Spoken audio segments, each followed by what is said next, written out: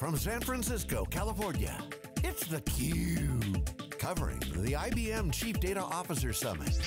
Brought to you by IBM. Welcome back to San Francisco, everybody. I'm Dave Vellante, and you're watching theCUBE, the leader in live tech coverage. This is the end of the day panel at the IBM Chief Data Officer Summit. This is the 10th CDO event that IBM has held, and we love to gather these panels. This is the Data All-Star panel, and I've recruited Seth Dobrin, who is in the CDO of the analytics group at IBM. Seth, thank you for agreeing to chip in and be my co-host in this segment. Yeah, thanks Dave. Like I said before we started, I don't know if this is a promotion or a demotion. We'll let you know after the segment. So the Data All-Star panel and the Data All-Star Awards that you guys are giving out a little later in the event here, what's that all about? Yeah, so this is our 10th CDO Summit, so 2 a year, so we've been doing this for 5 years. The Data All-Stars are those people that have been to 4, at least, of the 8. Of the 10, I mean, I'm sorry. And so these are 5 of the 16 people that got the award. And so thank you all for participating, and I know I attended these, like I said earlier, before I joined IBM. They were immensely valuable to me, and it's glad to see 16 other people that think it's valuable too. That's awesome, thank you guys for coming on. So here's the format. I'm going to introduce each of you individually, and then ask you to talk about your role in your organization, you know, what role you play, how you're using data, however you want to frame that. And I want to ask you, the first question I want to ask is, what's a good day in the life of a data person? Or if you want to answer what's a bad day, you know, that's fine too, you choose. So let's start with Lucia Mendoza Ronquillo. Welcome. She's the Senior Vice President and the Head of BI and Data Governance at Wells Fargo. You're telling us that you work within the line of business group, right? So introduce your role, and what's a good day for a data person? Okay, so my role basically is, again, business intelligence. So I support what's called cards and retail services within Wells Fargo. And I also am responsible for data governance within the business. We roll up into what's called the data governance enterprise. So we comply with all the enterprise policies, and my role is to make sure our line of business complies with data governance policies for enterprise. Okay, good day. What's a good day for you? A good day for me is really when I don't get a call that the regulators are knocking on our doors asking for, you know, additional reports or have questions on the data. And so that would be a good day. Yeah, especially in your business. Okay, great. Parag Srivastava is the Director of Data Architecture at McKesson. Welcome. Thanks so much for coming on. So we got a healthcare, you know, a couple of healthcare examples here, but Parag, introduce yourself, your role, and then what's a good day? Or if you want to choose a bad day, that's be fun to mix that up too. Good. Yeah, so I mean, the way I would pick it is, I'm responsible for the data strategy and architecture at McKesson. What that means is McKesson has a lot of data around the pharmaceutical supply chain, around 1/3 of the world's pharmaceutical supply chain, clinical data, also around pharmacy automation data, and we want to leverage it for the better engagement of the patients and better engagement of our customers. And my team, which includes the data product owners and data architects, we are all responsible for looking at the data holistically and creating the data foundation layer. So I lead the team across North America. So that's my current role. And going back to the question around what's a good day, I think I would say the good day, I'll start with the good day, is really looking at when the data improves the business. And the first thing that comes to my mind is sort of like an example of McKesson did an acquisition of a $8 billion pharmaceutical company in Europe, and we were creating the synergy solution which was based around the analytics and data. And actually IBM was one of the partners in implementing that solution. When the solution got really implemented, I mean, that was a big day for me to see that all the effort that we did in plumbing the data, making sure, doing some analytics, is really helping improve the business. I think that is really a good day, I would say. I mean, I wouldn't say a bad day as such. There are challenges, constant challenges, but I think one of the top priorities that we are having right now is to deal with the demand. As we look at the demand around the data, the role of data has got multiple facets to it now. For example, some of the very foundational regulatory and compliance type of needs, as you just talked about, and then also profitability and the cost avoidance and those kind of aspects. So how to balance between that demand is the other aspect. Good. We'll get into a lot of that. So Carl Gold is the Chief Data Scientist at Zuora. Carl, tell us a little bit about Zuora. People might not be as familiar with how you guys do software for billing, et cetera. And tell us about your role and what's a good day for a data scientist. Okay, sure. I'll start by a little bit about Zuora. Zuora is a subscription management platform.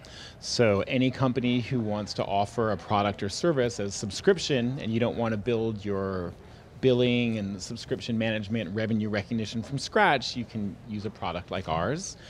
I say it lets anyone build like a telco with a complicated plan with tiers and stuff like that. I don't know if that's a good thing or not. You guys will have to make up your own mind. My role is an interesting one. It's split about, so I said I'm a chief data scientist, and we work about 50% on product features based on data science, things like churn prediction or predictive payment retries are product areas where we offer AI-based solutions. And then, but because Zuora is a subscription platform, we have an amazing set of data on the actual performance of companies using our product. So a really interesting part of my role has been leading what we call the Subscription Economy Index and Subscription Economy Benchmarks, which are reports around best practices for subscription companies. And it's all based off this amazing data set created from anonymized data of our customers. So that's a really exciting part of my role.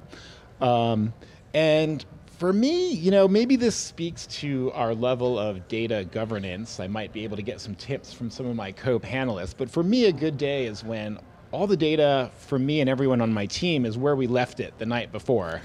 No schema changes, no data, records that you were depending on finding, removed, pipeline failures.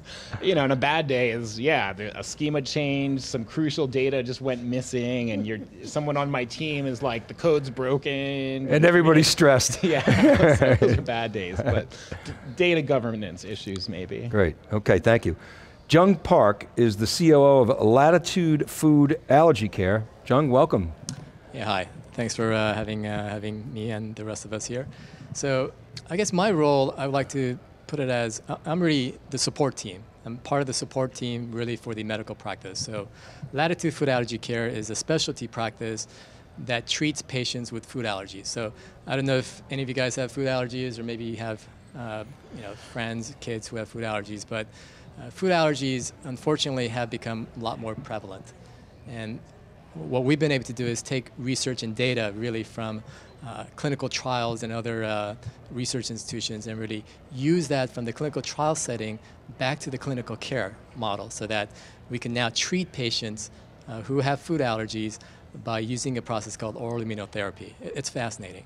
And really, this is really personal to me because my son has food allergies, and he's been to the ER 4 times. Wow. And one of the scariest events was when he went to an ER out of the country. And as a parent, you prepare your child, right? With the food, he takes the food. He was 13 years old, and you have the chaperones, everyone all set up. But then you get this call because accidentally he ate some peanut, right? And so I saw this unfold, and it scared me so much that this is something that I believe we just have to get people treated. So this process allows people to really eat a little bit of the food at a time, and then you eat the food at the clinic, and then you go home and eat it. And then you come back 2 weeks later, and then you eat a little bit more until your body desensitizes. So you build up that immunity, exactly. and then you watch the data, obviously. And yeah. So what's a good day for me? When our patients are done for the day, and they have a smile on their face because they were able to progress to that next level.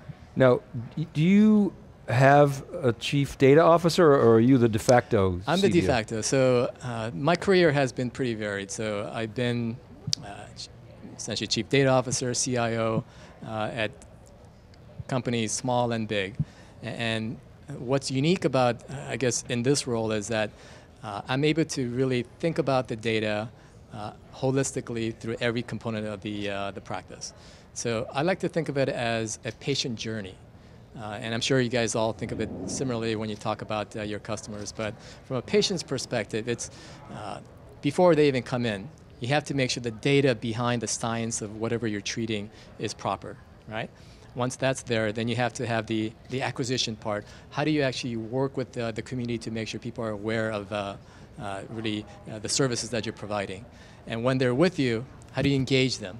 How do you make sure that they are compliant with the process? So in healthcare especially, oftentimes patients don't actually succeed all the way through because they don't continue all the way through, right? Mm-hmm. So it's that compliance. And then finally, it's really long-term care. And when you get the long-term care, you know that the patient that you've treated is able to really continue on 6 months, a year from now, and be able to eat the food. Great, Thank you for that description. Awesome mission. Roland Ho is the Vice President of Data and Analytics at Clover Health. Tell us a little bit about Clover Health and then your role. Sure, so Clover is a startup Medicare Advantage plan, so we provide Medicare, private Medicare to seniors.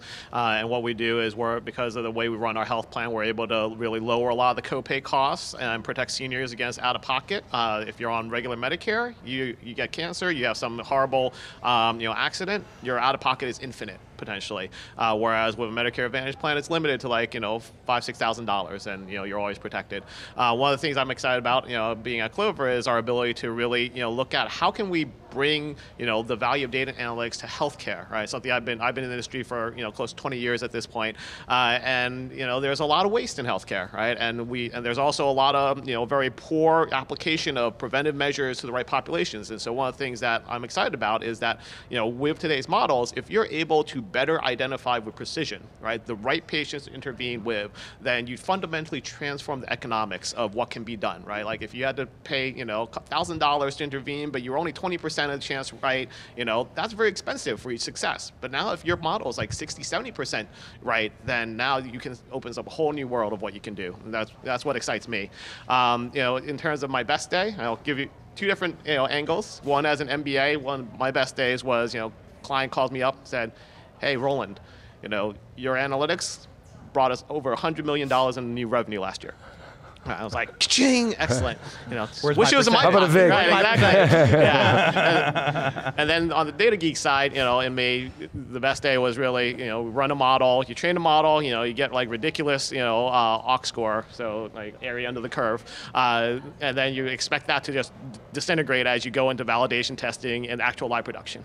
But the 98, aux score held up through production, right? And it's like, holy cow, the model actually works. Literally, we could cut out half of the workload because of how good that model was. So. Great, excellent, thank you. Seth, anything you'd add to good day, bad day, as a CDO? So for me, well, as a CDO or as a CDO at IBM, because at IBM I spend most of my time traveling, and so a good day is the day I'm home. Yeah, when you're not in an aluminum tube. Hurtling through space. Right?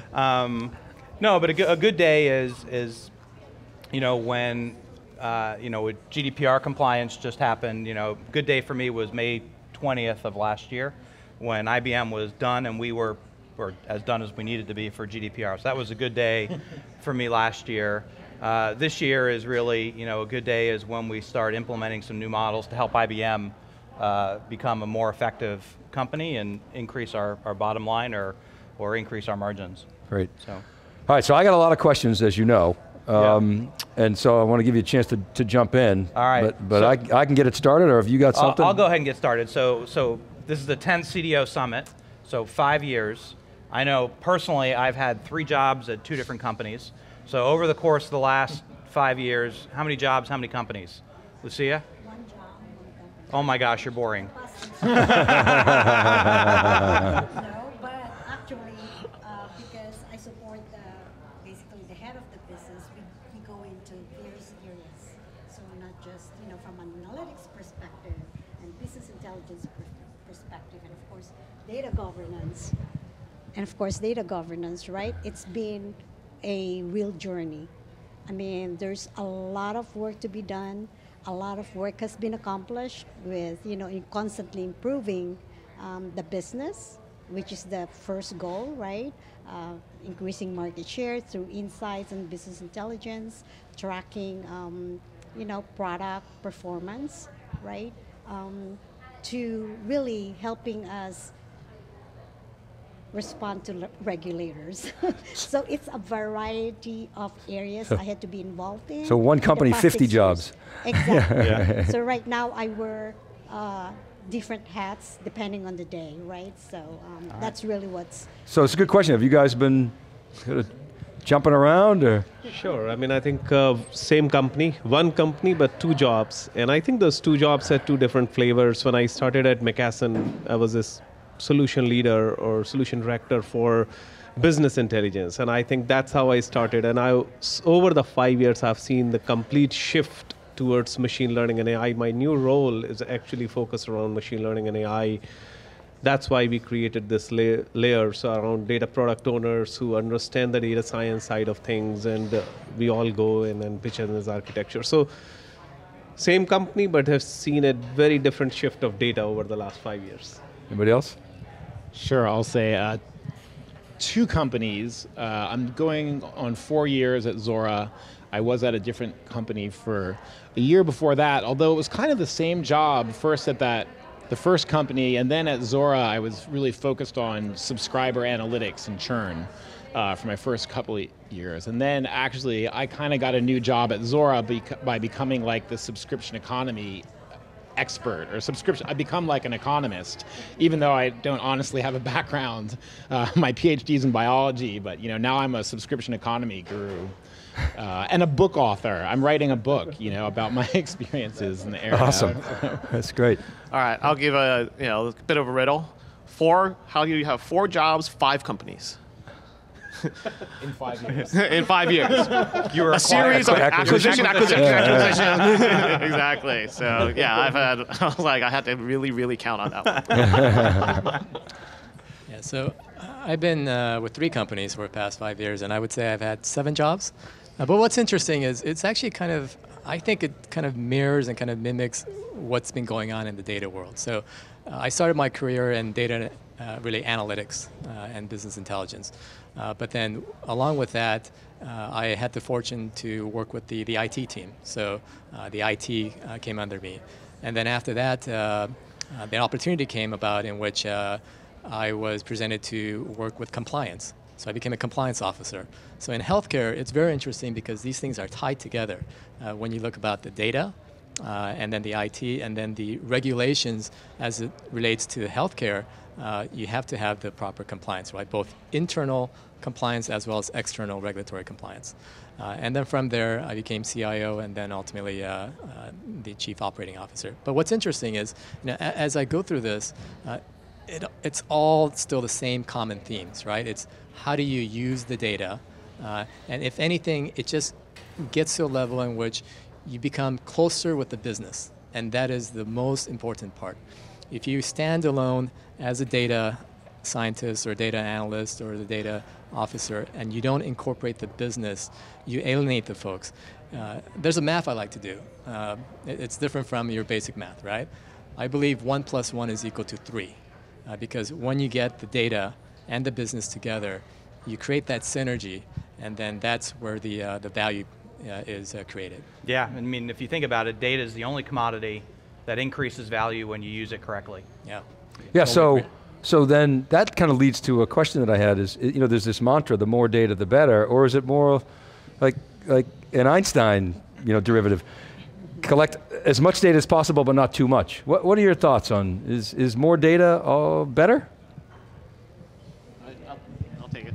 So I would say like that the curve has shifted over the years, right? So before it used to be data was the bottleneck, right? But now, as especially over the last 5 to 10 years, I feel like data is no longer oftentimes the bottleneck as much as the use case, right? The definition of what exactly we're going to apply it to, how we're going to apply it to. Oftentimes, once you have that clear, you can go get the data, right? And then in the cases where there's not data, like mechanical Turkey, you can set up experiments, gather data. The cost of that is now so cheap to experiment that I think the bottleneck's really around the business understanding of the use case. Mm-hmm. And I think the way that I'm seeing this as there are in some cases, more data is good. In some cases, more data is not good. And I think I'll start with where it is not good is, I think where quality is more required is the area where more data is not good. For example, like regulatory and compliance.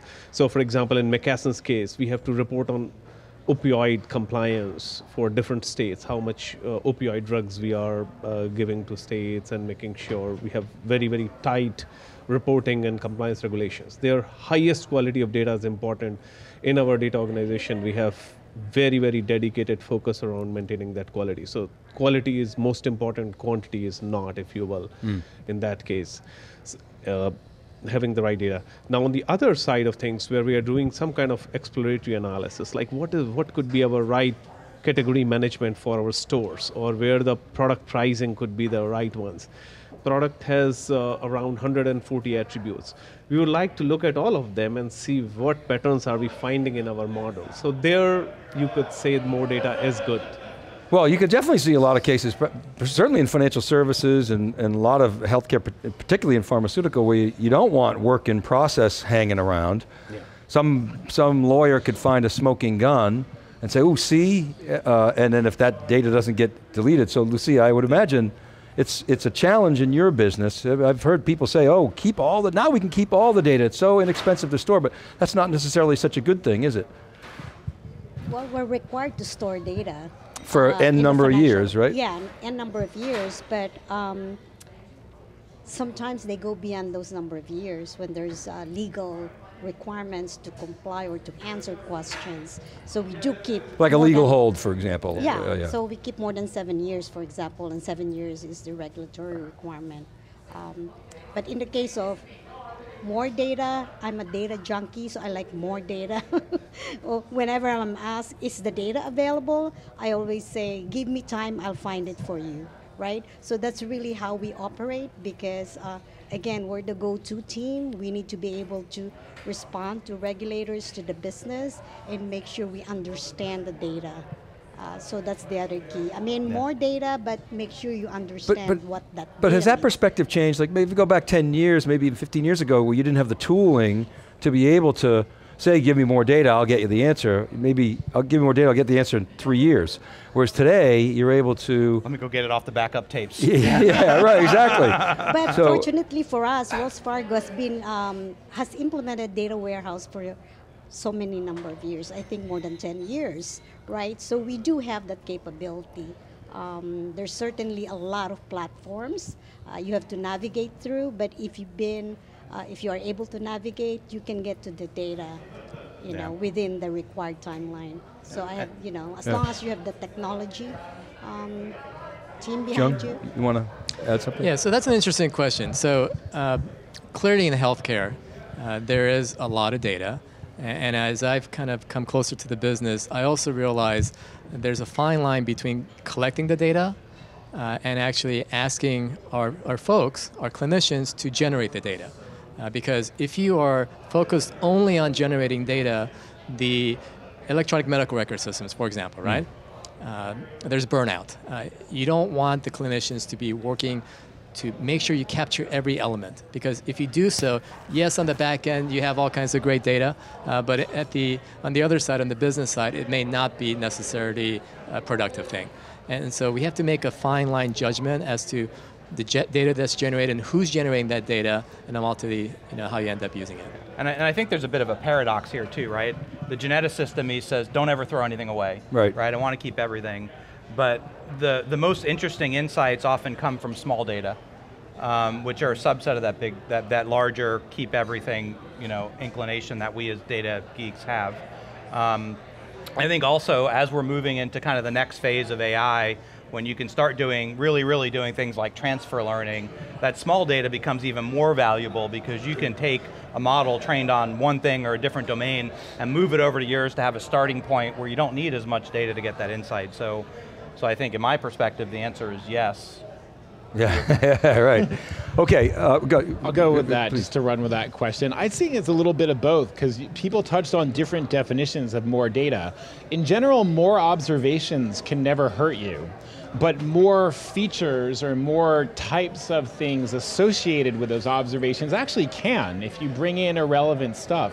So going back to Roland's answer, the first thing that's good is like a good mental model. My PhD is actually in physical science, so I think about physical science where you actually, you have a theory of how the thing works and you collect data around that theory.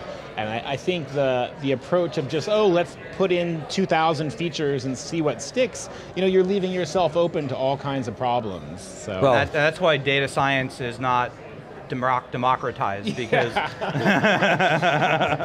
but of course, Carl, in your world, you don't have to guess anymore, right? Because you have real data to.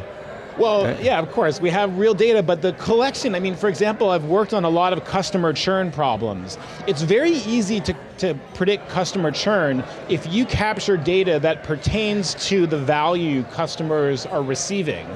If you don't capture that data, then you'll never predict churn by counting how many times they log in or more crude measures of engagement. Right. So. All right, guys, we got to go. The keynotes are spilling out. Seth, thank you so much. Thanks, Dave. Folks, thank you. I know. I'd love to carry on, right? Yeah. This is it goes fast, but guys, great content. Really appreciate it. Congratulations on participating and being Data All-Stars. Would love to do this again sometime. All right, and thank you for watching, everybody. It's a wrap from IBM CDOs. Dave Vellante from theCUBE.